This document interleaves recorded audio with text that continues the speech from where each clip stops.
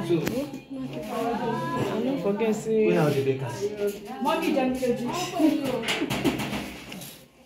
If you ask me question on the group, just pray I have time to answer you. That's what I'm saying. We can follow people now. Now.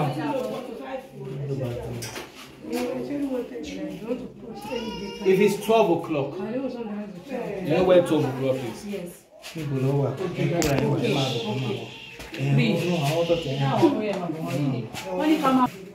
12 o'clock.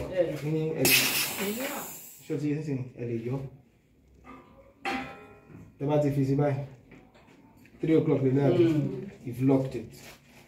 But the Bashibai, you've opened it. Do you understand now? Yemika?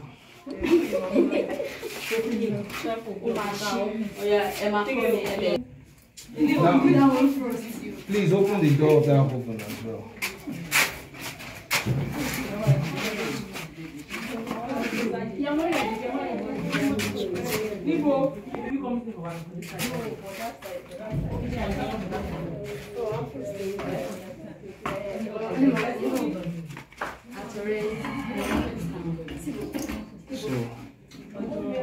Let all the bakers come because all the bakers. All bakers, please come.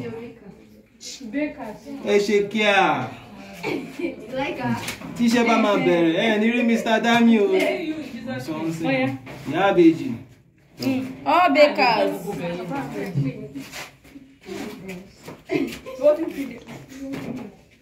Now, the pressure there is opened, Abby. We've opened it. Is at what, 6 o'clock back? Okay. Now this one is locked. 6 here. o'clock. This one is locked here.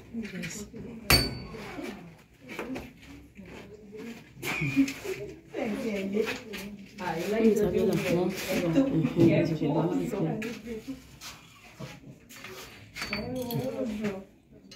So open this place. Open. Good. You be the one to handle this thing. You are running away. Okay? Right? okay, can we see that? No, tell them come. If you want to begin. First. Oh yeah, shit.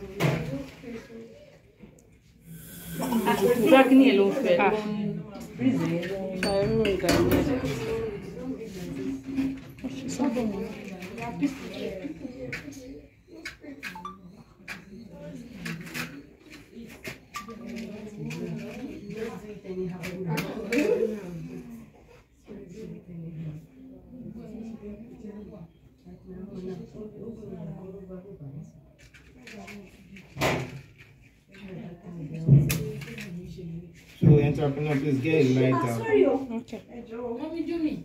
Yeah. There's something. The breeze is blowing it over.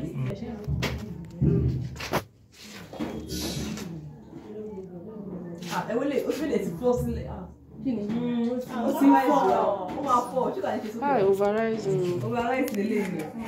And no for clear get out.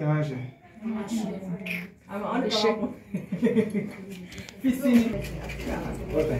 Like the bread, if it's overrise like that. If you kick him back.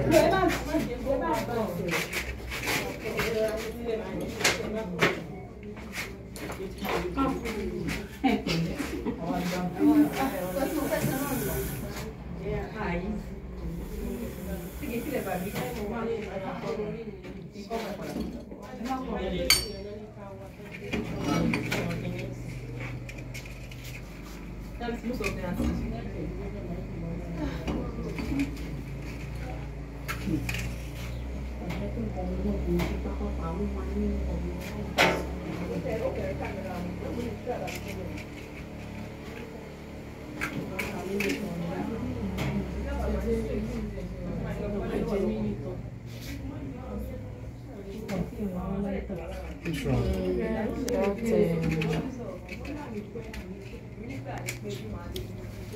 There's this spring coming out from this piece. So no fine.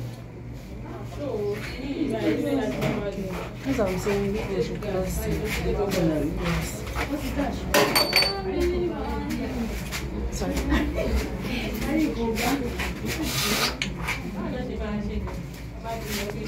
Small tray to mama. Small tray.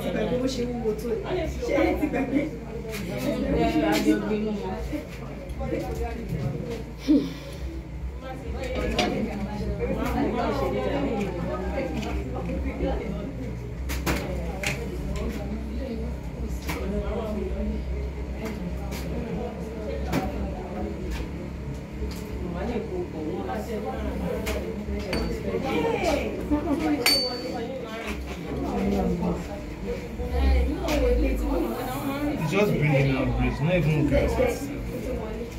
Are you sure we'll not open it down a bit to see? Let gas come out first then.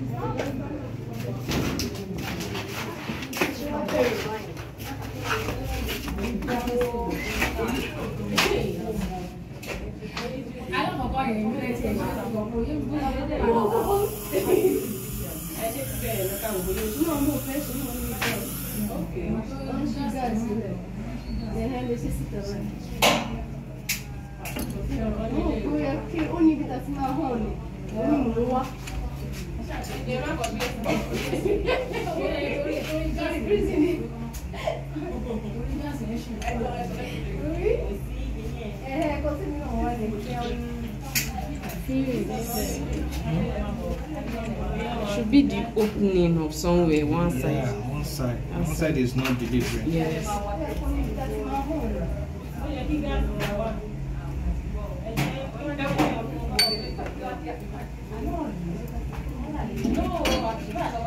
So the quantity of flour that was baked, is it up to, sorry, that was mixed, is it up to half bag? 5 kg. 5 kg, okay.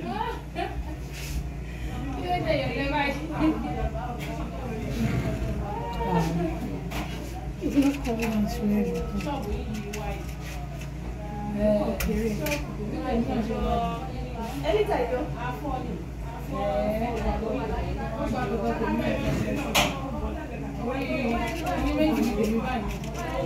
So are you sure we'll not use that lighter? Yeah. Eh? No.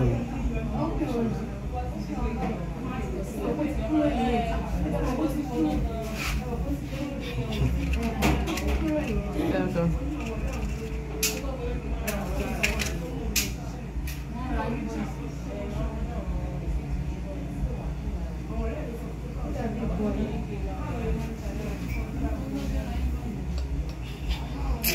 Yeah, something wrong too. Like it's bringing out breeze. Though gas is coming out. Coming up was small. Small.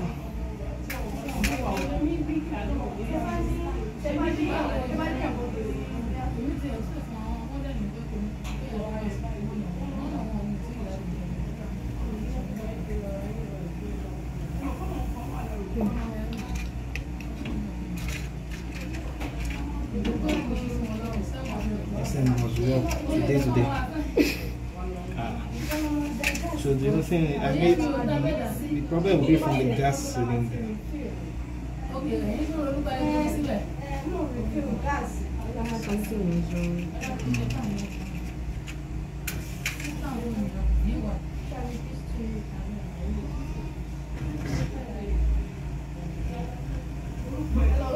The rest is not covered. Sir.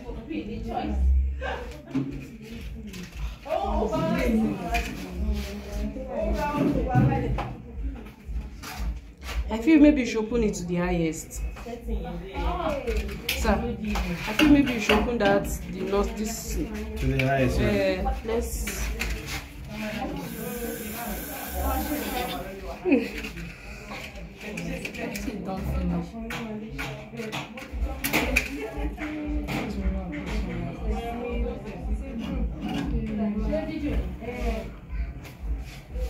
This is breeze. His opinion. Okay, Mama Sabo, that's The the breeze, other. you don't have to do anything that day. Our money is going, man.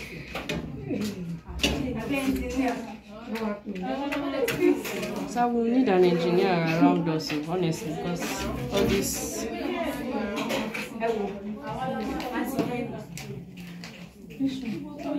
Is there a gas Missy. Be the rubber there. Because I remember there was a day I was cooking with her.